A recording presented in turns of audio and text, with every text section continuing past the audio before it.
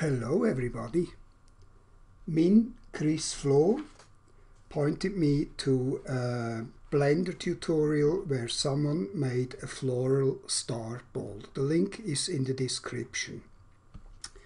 I go to my presets and take out a pentagon only ball. If you don't have one of those in your presets, then I'm afraid you have to go and have a look at my pentagon only ball tutorial. Okay, A key, then I go to polygon mode, tap to go out of sub-D mode, then I select this polygon here, go to work plane, align work plane to selection. You might notice that I have Modo 901 since yesterday, so I hope things go as well as they did in 701. So then I rotate this, that's probably minus 18 degrees, and then we can select these two polygons, invert the selection and delete. Then I select this one, Ctrl X, Ctrl V to separate them, and because Blender as well as 3ds Max have the possibility to bevel edges with a percentage, and Modo unfortunately cannot do this, I have to do a pretty different approach to the one shown in this Blender tutorial.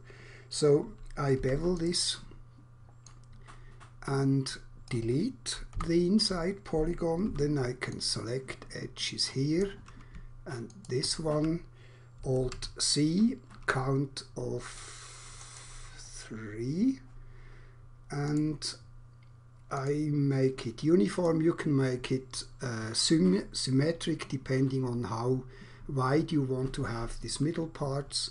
Anyway, I do it this way. Now I can select these edges and press the P key, 3 to go to polygon mode, take this middle polygon, go to polygon, spiky, and make it spiky. Then I select the middle vertex here, B for bevel with a round level of 0, and bevel it out. Then edge mode, backspace, Ctrl Z, sorry, that was not intended.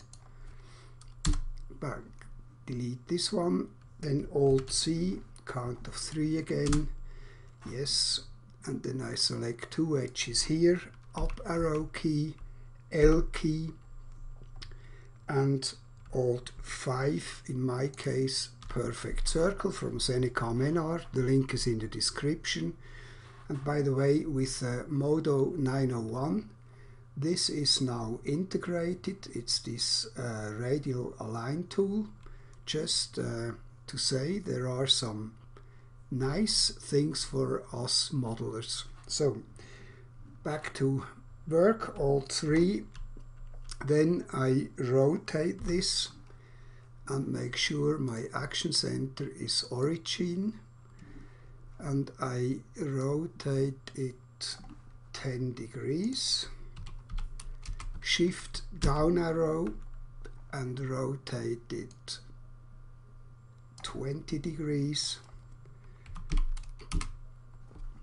and shift down arrow again and rotate 30 degrees, and leave the rest be. Okay, I usually would do something like this with the swirl tool, but for some reason it doesn't work when we use when we have the work plane aligned in a strange angle. Anyway, I select two polys here, two in this edge, two in this edge, and two here, and L key, and there is one too many, and we want to keep the middle one, and delete this. Okay, now I must select this polygon and make it spiky, then select every second edge in here,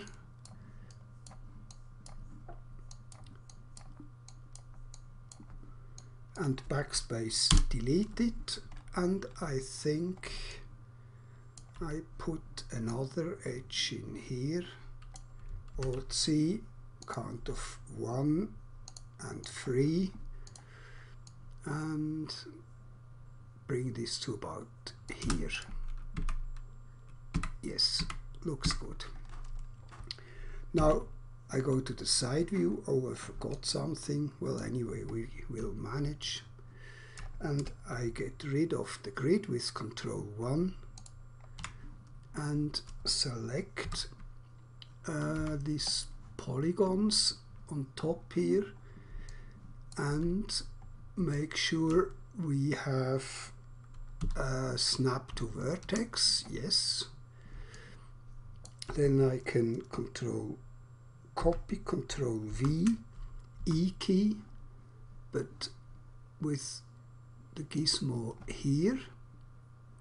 I should enable snapping, and then I bring this down to so it is covering the other polygon, and we can now delete this guide polygon. And this was, by the way, the only reason I kept it, so I knew what angle I had to use. And we must flip this one. F key to flip. Now, and now you see we don't have this spiral case here. I mean, we could leave it like this. It looks quite pretty also. But if you want to have a smooth flow like this shape, then we have to press the R key, make sure negative scale is ticked, and then scale this -100% on the X. Press the F key to flip again, and now we have this shape which we want. Now I can duplicate radial array, count of 5 around Y, action center origin, click in the viewport. Good. Then I can go to vertex, merge, fixed 100.1 millimeter. Good. 30 have merged.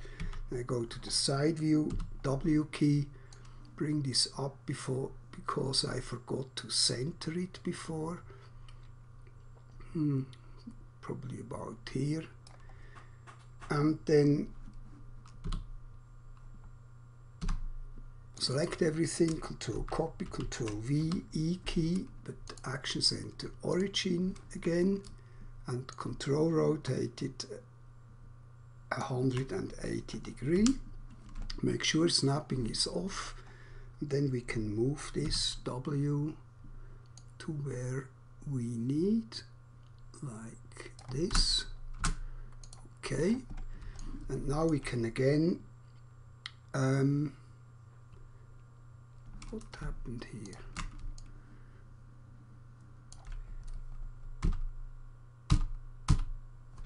It's better. Don't need to see the grid. And now we can go to vertex, merge again, fixed 0.1, 30 have merged. That's good.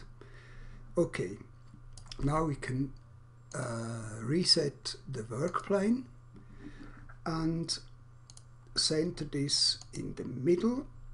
A key, then I go to my empty mesh, make a quad ball with 7 subdivisions, bring it out from here, press the tab key and center this in all dimensions, D key twice, go back to here, and now we can press F11, constrain to background.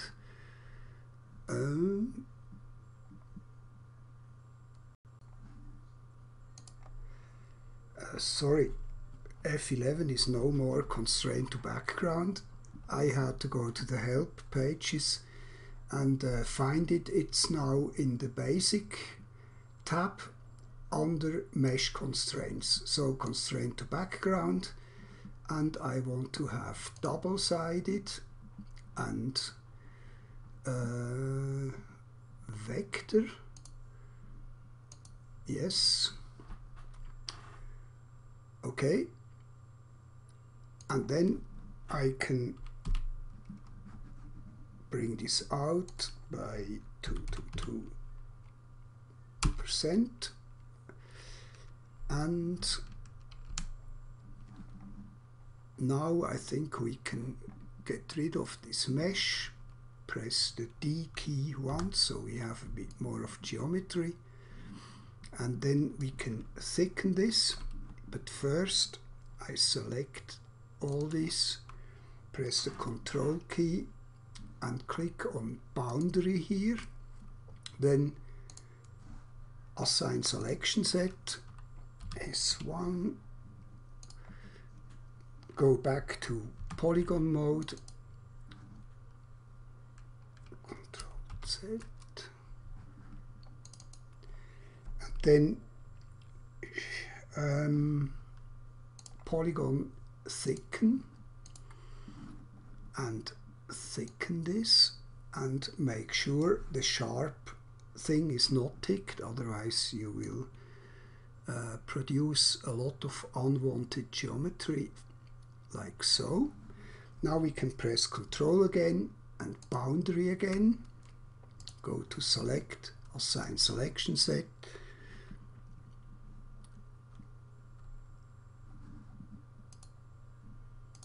S1 in add mode, OK, and now we can use this selection set, and now we have all these edges selected, and I can bevel this with the square shape, and I bevel it